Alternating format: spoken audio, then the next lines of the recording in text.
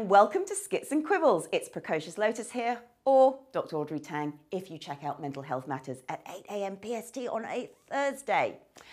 Tonight, it's another episode of our Spotlight series, and we have got poet, speaker, and the 11th Bard of Northamptonshire, Kezzabelle joining us to give us a presentation of her work, but also talk to us about the work she does when it comes to the mental health sphere. But before that, please join me on the main stage. So what burlesque move have I got today? I thought I would teach you how to walk. Now, we all think we know how to walk. We just put one foot in front of the other.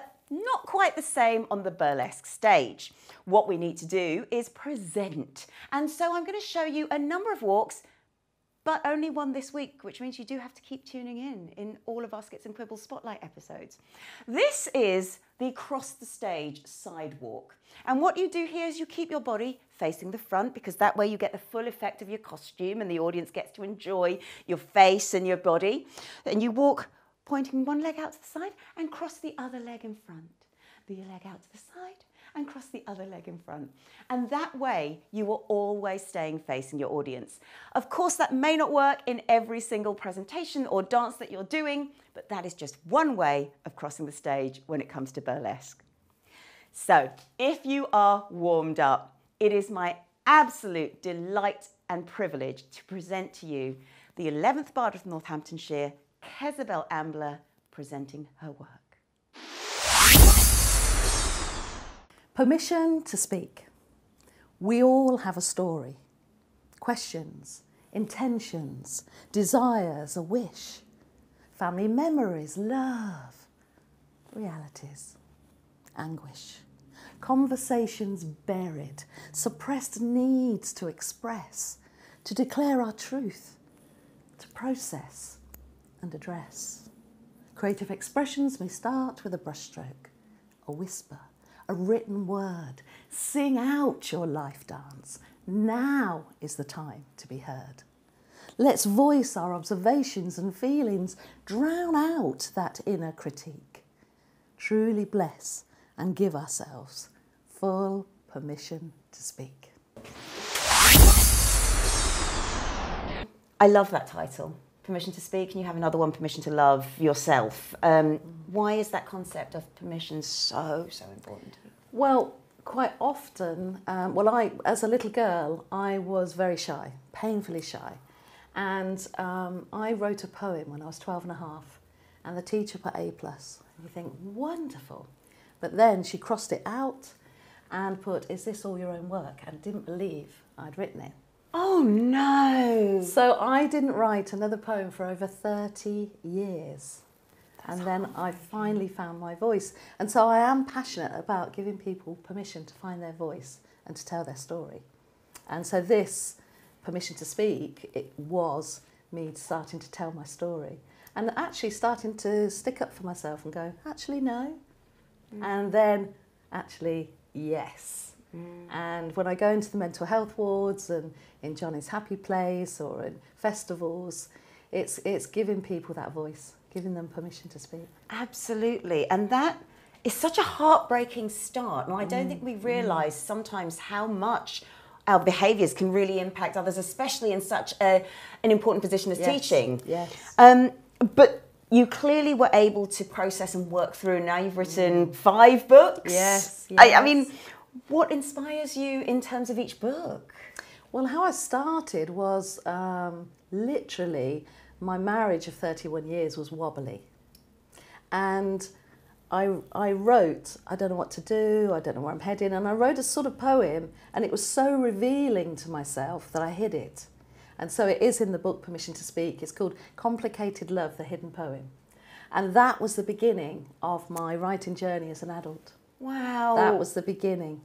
And you've really put your finger on to what poetry or writing in general can do for us. It allows us to express so much. And absolutely. That, I guess, lack of outlet seems to have been what brought you there. And there's so many people are creative, and they'll when they come to my workshops or when I chat with them in the mental health ward, they'll say, oh, I haven't written since I was at school, or I haven't painted since I was at school, or I run retreats as well, and they'll say, oh, I can't dance, I can't paint, I can't write. There's that I can't mantra. And actually we all can, but we often compare ourselves to others. That's the issue. Yes, yes. And as adults, we start thinking, I must be perfect at this. Yes. And we're actually not, if we haven't had the time or even the ability to practice in that particular way. I love that. I mean, this comes to your Weaving Words creative writing workshops, which are fabulous to attend. You bring so many people out of their shells. Please tell me about them.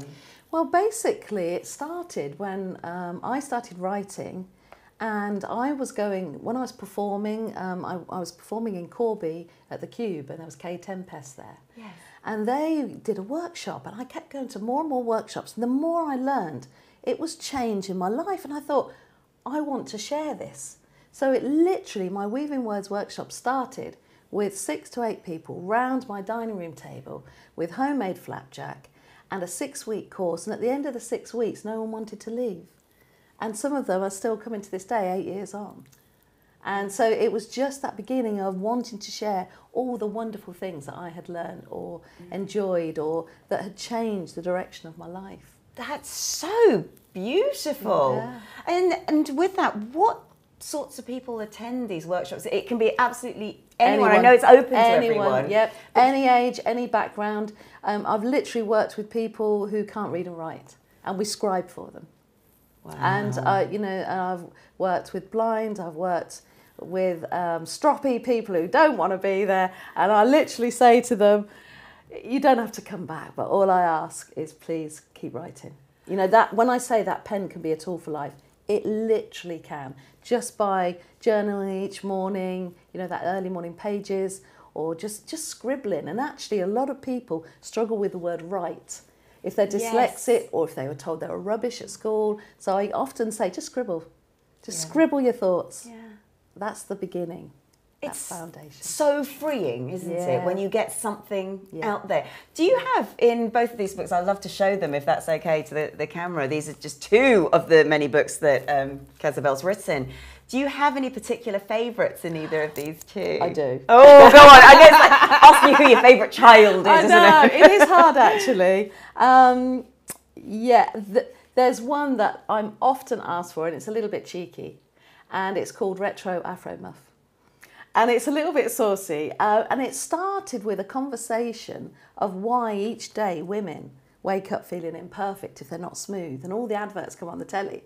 And so to depilate or not to depilate, that is the question, is how it starts. And so it's a slight Mickey take with a Shakespeare twist, but also saying, why do we need to look like 12-year-olds or porn stars?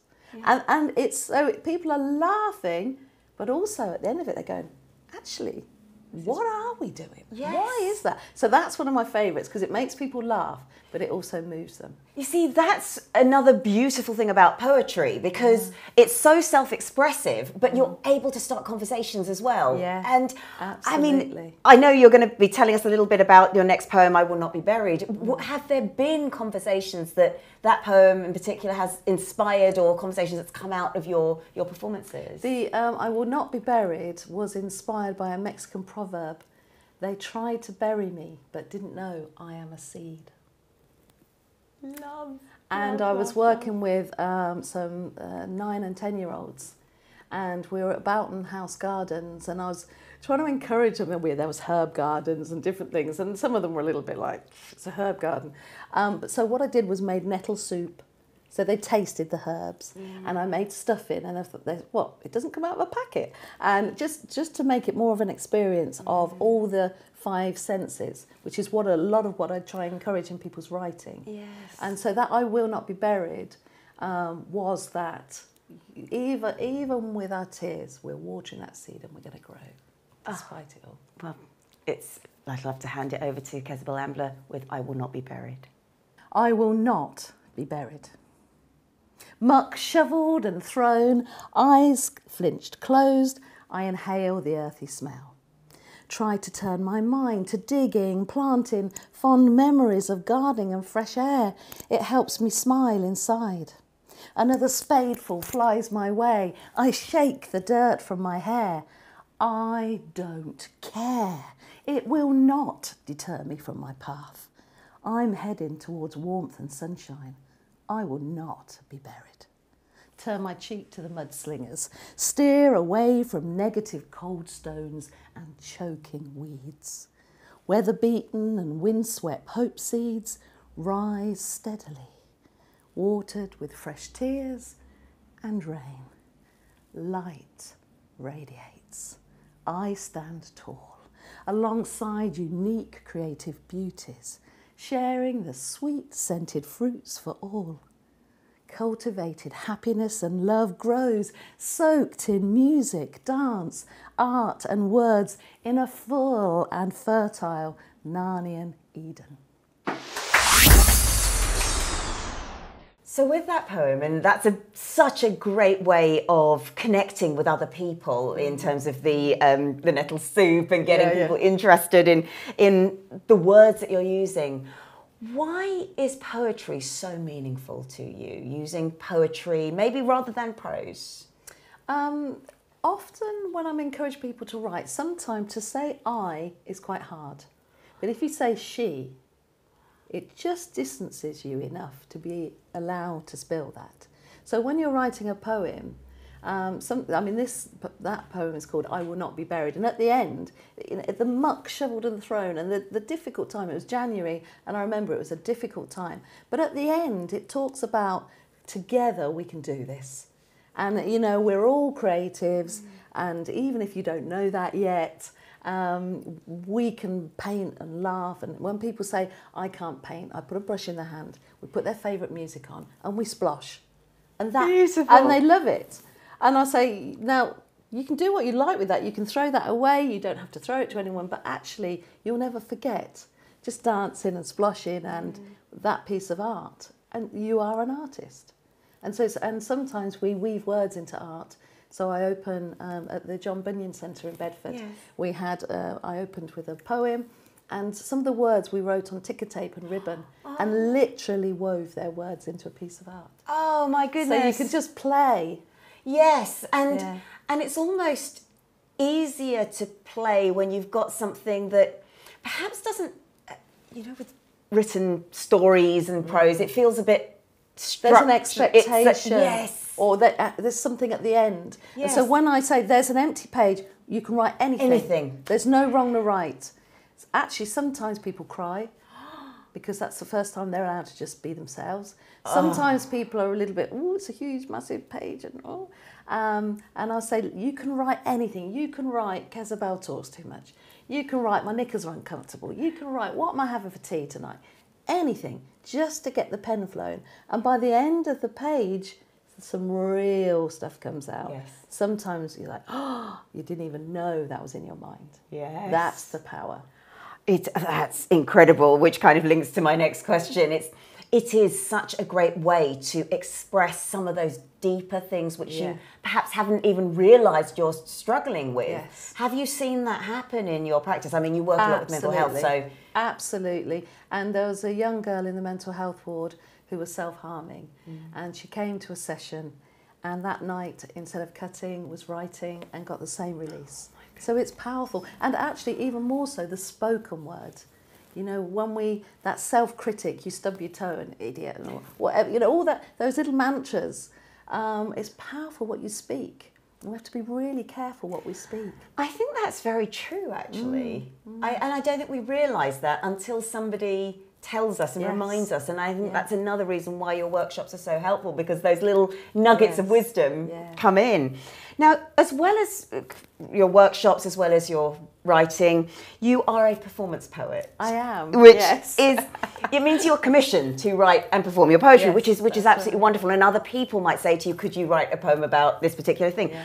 Could you tell us a little bit about those opportunities that may be open to new writers who are thinking, well, I don't know how to start. I've got these ideas. But... So everyone's got a story, as the poem says. Everyone's got a story. And so really it is just starting. So you can get editors to help you, you can get Kezzabelles to help you, whatever. It is just about starting. But if I'm commissioned for a piece, and so I write poems for funerals, for weddings, for events, I get as much information as possible, as much information as possible. And it's the same with when I'm helping people to write. I'll ask them to do that free writing. Yes. And then once they've done that, then we can go on to the topic or the commission or the what they actually want to write. You know, once they've got rid of the busyness in their head, no distractions. Yeah. But actually, quite often the power is in the piece that they were free writing, and you just highlight some key words, and before you know it, you've got the foundation of a piece without even hardly trying. Absolutely incredible. And you are really putting across how powerful this whole process can be and how therapeutic. And that brings me back to your Weaving Words workshops. And your next poem is about weaving words. Can you tell me a little bit about that, please? Well, the Weaving Words came from going to a workshop. I enjoyed it, and we ripped up bits out of a newspaper and we took a line and we ran with it, and that's where it came from originally. And what we did, the Weaving Words experience is an app we're making, and we've done 5 days filming in between lockdowns and editing and putting it together. The idea being that sometimes people can come to the workshop, sometimes they can't. And we're on Zoom as well. But so to have that app, so if you're a little bit fed up or a bit down, you've got my cheeky face encouraging you. There's 20 different workshops, and so there's something you can watch and then pause and write if you need a little inspiration or an uplift or an affirmation or whatever.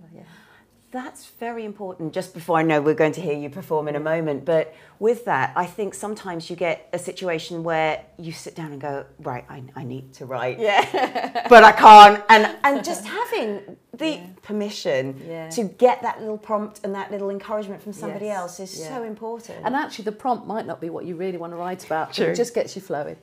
I've pulled over in the car and written, I've got in and out of a swimming pool and written. The poem 3 Wishes came as I was swimming. And I had to keep jumping out and writing on a little scrap of paper. I think it was the receipt from the pool, and scribbling the ideas and things. But, so I always say, take a little pad and pen with you everywhere. And some of the kids that have come to my workshops, their parents get in touch with me and say, my daughter takes a pad with her everywhere. I was dressed as a mermaid for Felixstowe Literary Festival, and we had a little beach hut, and we were scribbling and painting. And this little girl saw my book and she said, I want to do a book like that. And I said, yep, you can. And she's been writing ever since. Amazing. But there's more than about the writing. You're observing how you feel, who affects you, what affects you. I feel miserable today. They've really annoyed me today. That is beautiful today. That made me laugh today. It's just recognising what's affecting you. That's the power too. That's all about connectivity. Well, here's Kezzabelle performing a Weaving Words experience. A Weaving Words experience. I'd love to encourage and inspire you to express your creativity. You're worth some quality time and space to spill your words. Feel free to be. All you need is a clear page or your favourite device. A safe place to empty your mind and let your pen become a tool for life. Inhale nature. Art, music and memories. Start by scribbling. Just let go. No comparisons to others. No wrong or right. Allowed to flow.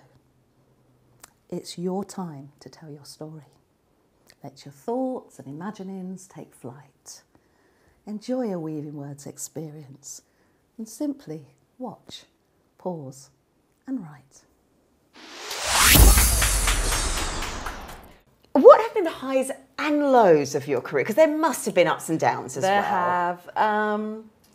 I would say, well, one of the lows, I don't see it as a low, more of a challenge really. Okay. Was when I went freelance. Right. So, you know, you don't always get paid a lot for writing a poem, or sometimes you get paid a fortune. Yeah. You know, I was commissioned to write for World Poetry Day and Women's International Month, and it was £300 for 35 words. It's like, that's crazy. But actually, there's other times where you don't. When I went freelance, it came from, I was being painted by artists to earn a little cash and to meditate, because you have to sit still and I'm a chatterbox. So I was dressed as a fisherman and I had this fishing rod and a hat and these boots, and the artists were painting me, and I had this, would you call it a vision? I don't know what it was. I saw myself dancing with these fish, and I was a mermaid and I was an angel and I was a fairy. This was in my meditation, being very still, holding a fishing rod. And then my eyes were blinking, and then I was like a lighthouse and I was trying to save these fish from the rocks. And I felt these words as important work to be done. And I came out of this meditation holding this fishing rod, 14 artists with tears streaming down my face. And they were looking at me like, what the? But then I went freelance, because how much time have we got? I want to bless as many people who cross my path. And I know it saves lives. I've had people ring me 2 years after an event, after a performance, saying, do you remember me? I bought your book and you talked to me and encouraged me. And I say, oh yeah, I remember you. He said, that night I had everything in my car to take my life. I had the rope, I had everything. He said, you made me laugh, you listened, you encouraged me.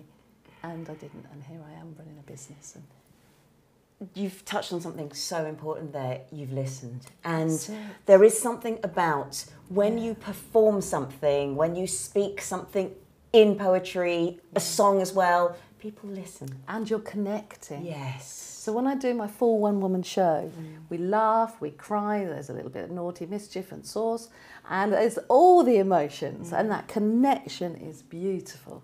It's absolutely beautiful. That's the power of it. Yeah, exactly. And that's the power of humanity as much as anything else as well. Absolutely. And with relating to that, all of your poems, at least the ones you performed, and many of the ones I've read, are very uplifting. But you are processing some very difficult emotions as well. Is that a deliberate choice, or is that just something that's come out of the writing? Well, some of it is observational, as I said. Some of it is reflection. Some of it is learning. Some of it is ranting. Some of it is like, sweary ranting, and some of it is just comical. There was one poem I wrote called Zip It, and it's a really short poem, and most people think it's quite funny, verbals like gerbils safely stored in my cheeks, and you're dying to say something but you mustn't, and you keep it zipped, and it's funny. But actually it was written at a time where if I did speak up, it could have affected someone's life really badly. Wow. And so I held on to the words to make sure they were safe.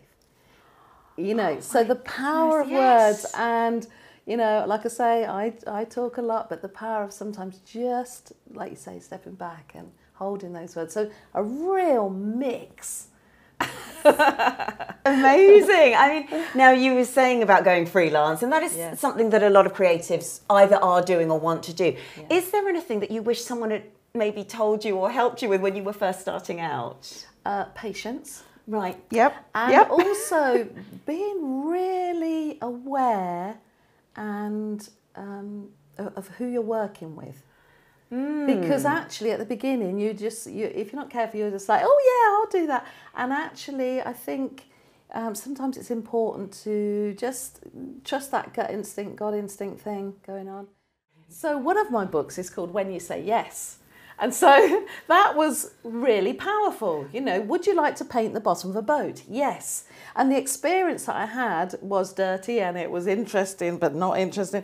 But actually, if I had never done that, I wouldn't have ended up under a watering can of heated water from a fire, having a shower. And those sort of experiences that then became a poem. So, but also in my latter years, I'm learning to say no. And that's what I would pass on to the beginner or the new writer or the new creative. Who do you really want to work with? Yes. And what opportunities are there open to you? Because so much is done for free, actually, to start with, because you have to say yes to a lot of things. And for experience as well. Yes, absolutely. And then I think it does get to, well, what am I gaining from this? Yes. And what can I afford to still do, really? Right.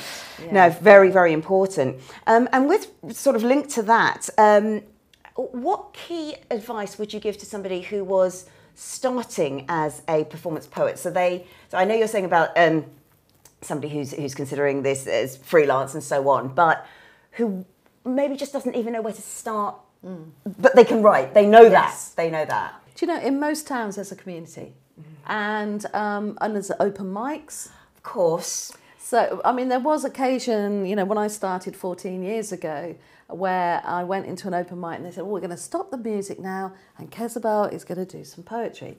And there were these two big builders there and they were like effing and blinding, effing poetry like this. And I remember thinking, they were really not impressed. They turned their back and they were like this.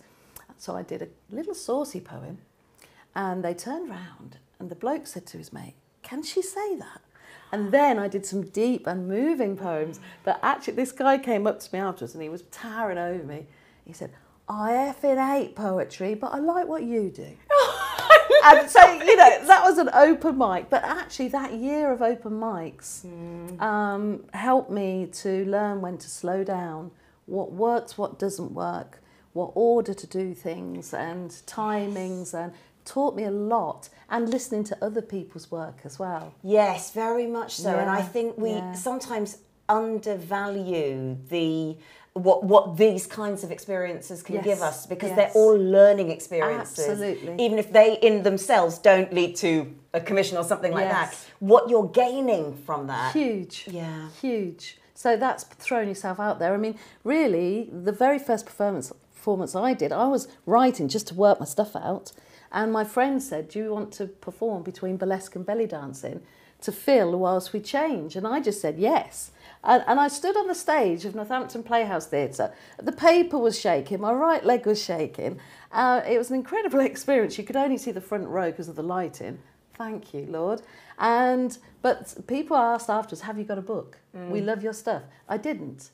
I had a year of open mics and learning and getting it together. Yes. Self-published a little booklet called Truly Me that they loved, and that's where it started. And that's where you refined a lot of the skills. Yes, fantastic. Now with that, because you do tackle a lot of difficult subjects and you also contain the anxieties of other people in your workshops and so on, what do you do for your own well-being? Music is huge for me. I couldn't go a day without music. So I do have a little dance in the kitchen, and I encourage you to have a little dance in the kitchen. Swimming, I swim at least a couple of times a week. I jump in lakes and rivers and the sea and do some wild swimming as well. And that time of just, for me, no phone, some prayerful time, some tears, some laughter, some naughty thoughts, and whatever's going on in life, life's rich tapestry. Love it. And art, I splosh a bit of art. And I say splosh because it's not like, oh, I'm a fine artist and I just enjoy it, and nature. I love being in nature. And I run some little half-day retreats. I've recently moved into a house called Forget-Me-Not. And so I run Forget-Me-Not days, and people come and have a bespoke day to whatever they need that day. So it might be sploshing paint, it might be writing, it might be having homemade soup, it might be lying in the field, meditating, or just dancing like crazy, or popping candy, or whatever they need that day. So those little, and we're running a festival in July, so people can come. It's an alcohol-free festival with Vikings, with spoken word, fabulous, with live music, all different sorts of music. And people can come and perform. There's a bus stop. I love it. Come and perform your poem, your piece, whatever. And the retreat side of things, give yourself that time. Yeah. Even if you do your own little retreat. I'm running one on the outskirts of Paris at the end of August, 24, And we'll be writing, we'll be meditating, we'll be eating beautiful food and going for walks in the vineyards. It's in the Champagne region. But this all came from saying yes to going to Wales for a Compassionate Mental Health Week, where people came from all over the world to show different ways of mental health rather than just locking up and filling full of meds. Yes. And that's where I met the lady who lives on the outskirts of Paris, Denise. It's amazing. It's about you keep it open to experiences, don't you? And I think that's a lot of what creativity does for you. Well, to our viewers, we are going to put our star through our Great Dream Challenge. So that's coming up next. Kezzabelle, this is the Great Dream Challenge, and we give all of our guest stars this particular challenge. It is the 10 Keys to Happier Living from Action for Happiness. Okay. And the challenge is, I'm going to take you through all of those different keys, and you tell me what you've been doing recently or are about to do that fulfill those particular areas of well-being. And you have a minute to do it in, and we have a pretty decent leaderboard going at the moment. So. No pressure. No pressure, no pressure. Where are our poets? One poet has got as far as A, Ooh. but one of our other poets has actually managed to complete it. So, you know, that's our poets at the moment. Right, are you ready? Giving. My time, my love, my energy. Relating. Connecting with the audiences. Exercising. Swimming last week. Awareness. Aware of my thoughts and feelings and passing that on. Trying out something new. Always. Every day. Brilliant. Direction, having goals to look forward to. Yeah, sorting this app, sorting out the year, yeah. Resilience, how you've bounced back. Oh gosh, after my mum passed, huge, and I have. Emotions, looking for what's good in the universal people. In people, yeah, I'm always feeling those emotions and looking for those emotions. Acceptance of yourself. Yes, that's a learning curve, but at 62, I'm getting there. And meaning, being part of something bigger. Oh, I'm loving being part of this festival that we're running, Freestone Fest. Amazing. Look at that. Still got time. So clearly it's our poets that seem to be coming quite near the top of the leaderboard. It's because we're thinking and feeling and noticing. Yeah, I think you're probably right, We're actually. noticing. I wonder if that connects to well-being better. So Yeah. we've got our 3 at the top there. Huzzah! And there you go, joining the top level. Congratulations!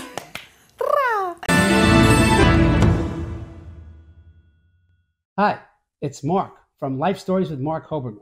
My show airs on E360 TV Fresh Takes Wednesday nights at 9 p.m. EST. You can also see my other show, Lighting the Educational Flame, which also airs on E360 TV Fresh Takes Monday nights at 9 p.m. EST. Can't wait to see you there. So, Kezzabelle, well, congratulations on the Great Dream Challenge. Yeah! Fabulous work, which means you're clearly looking after your well-being as well. I which am, is- actually. It shows. It's not easy. But the Lots of energy- water. Yeah, Lots of that's- greens. Lots of water. No one's mentioned that yet. So Yes. that's very important out there. It is very Yeah. important because it's just Yeah. what we put in makes such a difference. Absolutely. And it's so easy to do. Yeah. It's so easy Yeah, to do. and it's often, I'm encouraging people to be playful, and sometimes I perform in a tutu and wings, Yeah. and I grant the wishes. I'm a Yeah. fairy of life, come to grant you 3 wishes. And people are giggling, but actually at the end of it, when you say, well, actually, what do we need? What we want, what we need, are they the same? Oh gosh, yes. You know, it's like, Yeah. what do we actually, you know? There's so much, yeah, there's so much you can do and so much you Yeah. can tap into when we just get a bit more playful. The next book is called Permission to Play. Oh, yay! And there's a lady in America who wants me to do a workshop, well, a retreat, a weekend retreat with her, encouraging adults to play. Love it. We forget how to play because Yeah. as adults, Well, when we we, have to be grown up and sensible. when we play, we have scores and rules I know, and structure. I know. And we just don't do it for our own sake. So yeah, no, fully agree with you. Now, where can we learn more about you? Follow your workshops, join your retreats and so on, buy your Okay, books. so my website is kezzabelle.co.uk, very easy, double Z. And I'm on YouTube, you can see me being interviewed there, you can see some films we've made of all varieties, of all sorts, and I'm on all the social medias anyway. Amazing. And can you tell us a little bit about the poem you're going to be playing us out to? I know it's called Refuge, but this is very significant for Poetry Day as well, isn't it? It is. Yeah, it was the theme for National Poetry Day in 2024. And I'd been to 2 funerals. I'd been for I went to the hospital and they were looking at things that were happening with me and the possible, like, is it cancer, isn't it, and all that. So after 3 days of quite a lot of stress, I went for a swim.